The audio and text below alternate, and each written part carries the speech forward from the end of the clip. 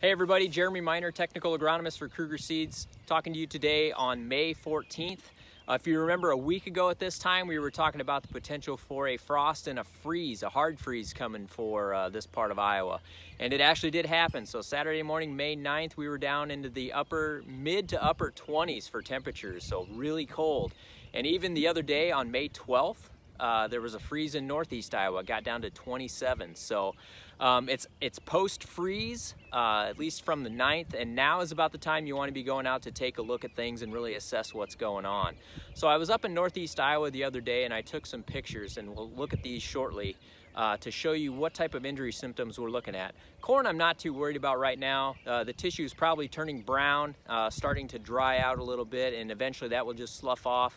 We're V4, V5 is about the time we see the growing point come above ground for corn, so not worried about corn right now. But soybeans, they may have taken a hit, and depending on the topography, depending on how cold it really got, is really going to depend on what happens to your soybean crop. So let's take a look at these pictures that I took and kind of talk through the injury symptoms and what we can expect.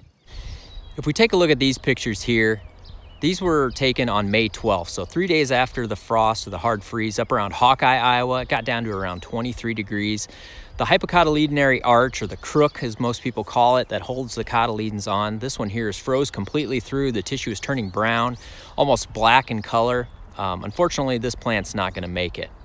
Another plant here, you can see it a little bit better. The tissue's turning black, just completely frozen all the way through. Again, this is another plant that's not going to make it. This one here is questionable, but I really doubt this plant is going to make it as well. Again, when the tissue is frozen all the way through, we stop nutrient uptake from the roots, from the taproot all the way up through. And unfortunately, I think this one's a goner. Now these plants here, don't misconstrue that color for being the Black Death.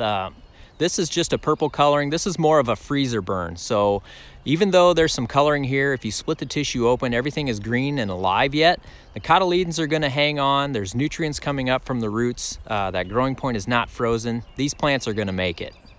Okay, so what do we need to do now? We need to give ourselves an idea of what the worst case scenario stand counts are going to be in those fields affected by a freeze and what the best case scenarios are. So worst first. So head down to the bottom areas of the fields, the lower elevations where that cool air just pooled down and froze really hard. And do some stand counts. Anything that is burnt off, froze off, black tissue, the plants are not going to make it. Even anything that's questionable, throw those out and just give yourself a stand count of viable plants that are going to produce seed for you and see where you land.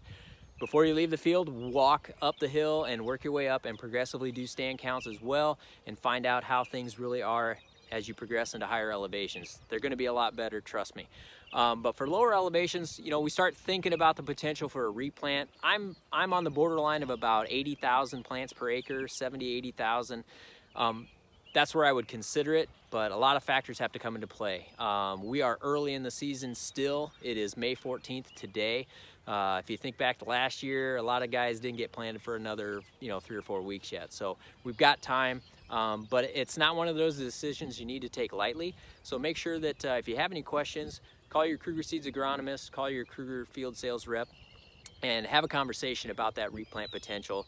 We'll take a look at things for you, help you walk through some scenarios and help you figure things out. So from the field today, I'm Jeremy Miner, Technical Agronomist for Kruger Seeds. Thanks for joining me. Have a great rest of the week.